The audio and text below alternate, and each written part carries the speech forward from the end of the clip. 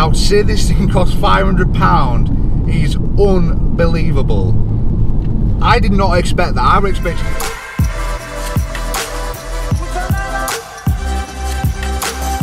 Hey up everybody and welcome back to the channel. So today what we're going to be doing is we're going to be testing the stock Golf R against a JB4 tuned Golf R on the Dragy app to see 0 to 60 times and 60 to 100 times. Let's get into it. So a lot of you people know that I recently went over to Shack at Lounge Street Garage to get the JB4 fitted to the Golf. Now we got the custom Map 6 put on, which is one of the settings on the JB4 that allows you to tailor some of the boost settings and some of the, the different sort of variables on there, letting you get the most out of your car. Now, since that video and since I've spoken to a lot of people after that, a lot of people have been asking me to see what the differences are in the real world with the stock Golf R and the JB4 Golf R. Now, it's very easy for me to sit here and say, yes, the JB4 Golf R is incredibly quick. It's a lot quicker than stock. You should get one. But we're going to be using the Dragy app today, and Dragy is a telemetry app or device, which is just down here. There it is. So that's a little device that I'm just putting down just near the cubby holes down here, and it records you 0 to 60, 0 to 30, 60 to 100, 100 to 200 kilometers an hour, 124 to 0, 60 to 0. It measures everything. So what we're going to be doing is I'm going to go out and get some runs. I'm going to come back, we're going to talk about the differences. I need to sift through all of the different data logs because it logs absolutely everything. So if you take 10 seconds to get from 0 to 30 mile an hour, it's going to record it. So I have to do some sort of processing and optimizing with that just to make sure I've got the right data. And then I'm going to sit down, we're going to get the data up, we're going to have a look at the differences, and hopefully you'll see the difference and it might sway you towards getting a JB4.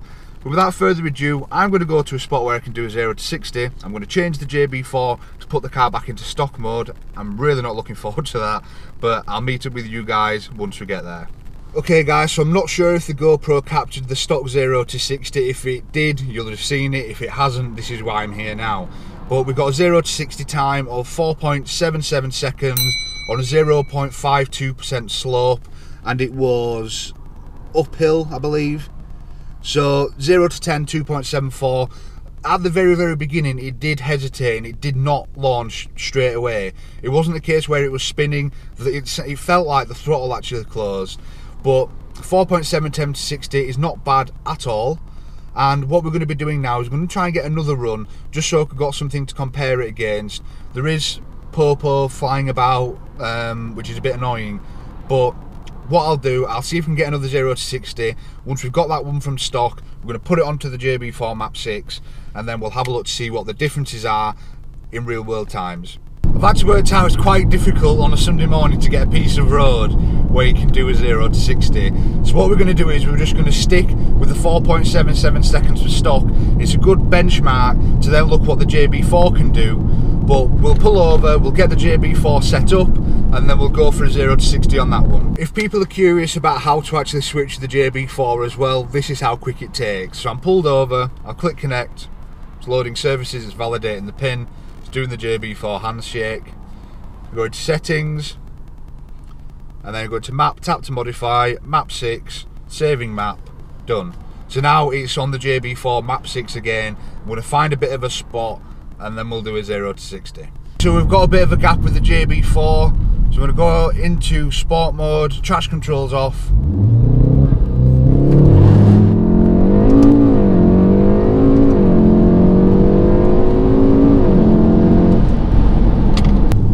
So we've just got a verified time of 3.75 seconds.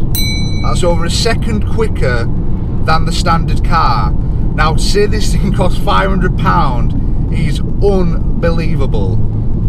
I did not expect that. I was expecting close to 4 seconds, but 3.75 seconds, that is insane.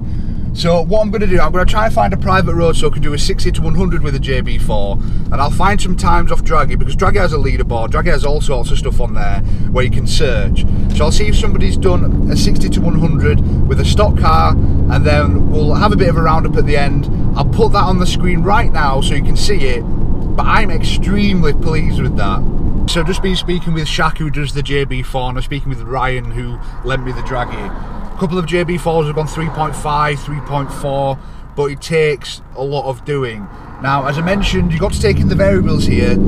It is damp, it is a little bit, and I've got bad tyres.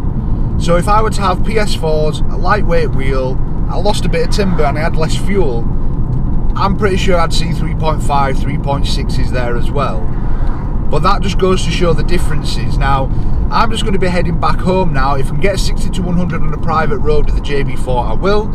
But I'll catch up with you guys once I've done. Guys, so we found a bit of a private road. I managed to get a 60 to 100, a 0 to 100, and also an 1/8 mile as well. So the 60 to 100 was 5.34 seconds, 0 to 100 was 9.26 seconds, and the 1/8 mile was 7.77. Now, I've been speaking to Shaq, who obviously sees a lot of these JB4s go out and also looks after the Draggy Wars website, and them times are very, very good. Considering I've got shit tyres, I've also got quite a bit of fuel in, I obviously weigh quite a lot, and I've got all my camera gear here as well. I reckon I should be able to get to 3.6, maybe pushing 3.5 to 60 miles an hour, which is very, very good. Now, I hope you've enjoyed this video, and I hope it's given you a very, very good idea as to the differences between a stock 0 to 60 and also a JB4 0 to 60. If you want to have a look at some more draggy times from different cars, stage 1, stage 2, different tuners, different hardware, then I'll link Draggy Wars down below. You got all the different areas. So you got stage 1, stage 2, stage 3, 0 to 60, 60 to 100, etc. If you want some more information on the JB4, I'll pop a link down below to Shaq's shop, which is Lounge Street Garage. You'll be more than happy to help you. There's also boltonmods.co.uk as well that you can get the JB4 from. As always, if you enjoyed it, subscribe to the channel, leave a like, leave a comment, let me know what your times are. But until next time, I'll see you then.